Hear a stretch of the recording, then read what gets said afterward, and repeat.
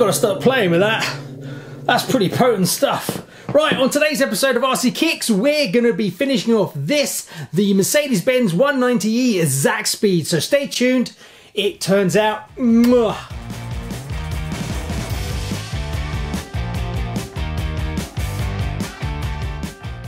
Hi and welcome to RC Kicks. On today's show, well, this is part 3 of the Mercedes-Benz 190e on the TT01E Type E chassis. If you haven't seen those previous videos, I recommend go check them out. I'll put a link up here. As in this video, we're basically finishing up the body, getting all the decals on, showing you all the modifications I've done to try and push this kit to a higher level, and all the things that I would recommend you do if you are going to build one of these and learn from my mistakes. So we're going to mix it up a little bit today. Instead of doing it the normal way of just going through each step, I've actually finished it and it came out beautifully. So the idea of this video is I'm going to show you what I did in the stages and then show you what I did differently. This is a kit that's a little bit different to anything that you've done before.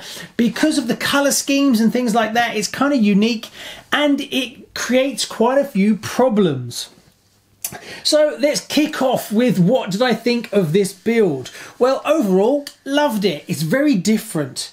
If you like your rally cars and stuff like that, having one this kind of color scheme is a bit different, but the problems are the gold aspects. Getting the gold aspects right is a challenge. So what did I do differently? Well, we'll start at the front, for instance. As you can see, I've got a gold tint to the main grille. I did that to tie it in with the rest of the car because the actual standard one is in like a silver kind of chrome finish, so you've got silver and everything else is gold. So I did that. The way that I did it, I did the black first, then I actually I laid down some smoke. After that, I laid down a very light layer of gold. Then on top of that, I actually put some semi-gloss clear on it. And that's what's got me to this kind of metal. It's not vibrant gold, but it does tie it in better, and I was really happy with it. Next thing I did was the standard wheels that you get with it. The gold color on the plastic is nowhere near the colors that you're painting it, and it just doesn't go whatsoever. So what did I do? Well, I sanded them all down. Then I used some primer, primed them up, sanded it down again. Then I put 3 coats of gold on.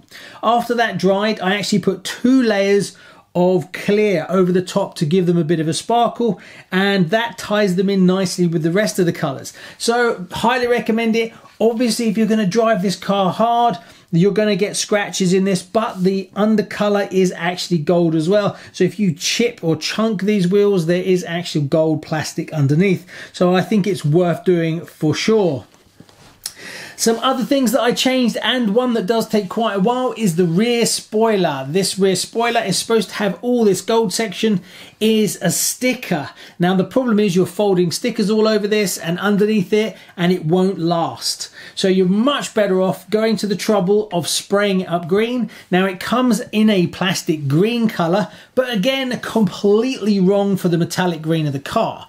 What you've got to do, there's actually a join here. So you've got to glue the top part to the bottom part, then sand out the sides, use a little bit of filler, fill it in, then you do primer across the whole spoiler, and that will get rid of that line for you as well and make it look like one piece. After you've primed everything, go over with the metallic green over the whole thing.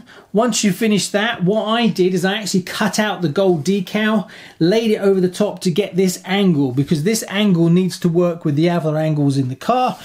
Once you've got that, mask off everything apart from the top section, then blast it with the same Tamiya gold. The PS is fine that you used on the body, and there's just enough to do the wing, the wheels, and everything from 1 tin, so you don't need 2 tins. Once it's dried completely, you can then clear over the whole thing to give it a little bit more sparkle, because obviously if you're using PS on the outside instead of inside, it's quite dull because the polycarbonate is what gives it its polish shine color. whereas you'd have to normally go back to a TS paint from Tamiya. But getting the matched colour could also be a bit of a challenge, so I find you just let it dry and then clear over the whole lot, and then you've got yourself the colours that you want, and it's much neater and tidier. Then you just cut out the decal, the AMG decal, and then just mount it on. Then you have another decal here which comes later on, which just goes over, which will help hide your line if you're not very good at blending out filler and things like that. Now that takes quite a lot of steps, so it takes a while, but I can highly recommend it. It just lifts the kit. Again, the same with the wheels. Now these are things that you don't actually have to do, but I highly recommend them. What other aspects are there? Now, this is not totally finished. I am waiting on some black edge tape. Why? Because I want to do the doors. I want to do some around the windows, but I need ultra fine black, as well as I want to do the bonnets and stuff like that. Now, on this car, which is a little bit different, you don't get all the windows edges. So when you do paint your body up, you've got to be super careful of your windows, because there is certain areas where you don't actually have the standard window surround. Another thing that I did is through this section here, as it goes onto the windows, I actually cut this out. I didn't on this bit, but here and here you can actually remove that and then stick it down. When you don't, you actually can see the texture of the sticker in the windows. So again, a little bit more attention to detail on that front. One thing that I would like to do is the front lights, kind of let it down a little bit, because they're just sort of just general stickers. It would be nice to actually take the paint off and actually have proper lights on it. That would be something in the future that if you could find something that would work better than that, that would definitely be a way forward. So all in all, a kit that is probably a bit more challenging, and if anything, it just takes way longer than you expected it to. This took me about 4 days, not flat out, but stopping, starting, waiting for paint to dry, putting another layer on another layer and things like that.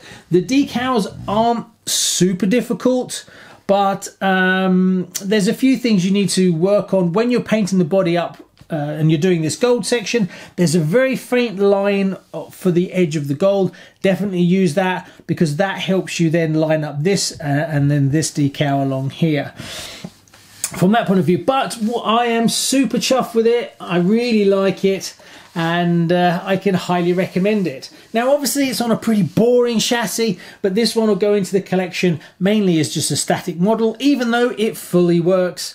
So there you go. Post in the comments below, what did you think? Is it something you'd be interested in, or would you rather just go for the white one?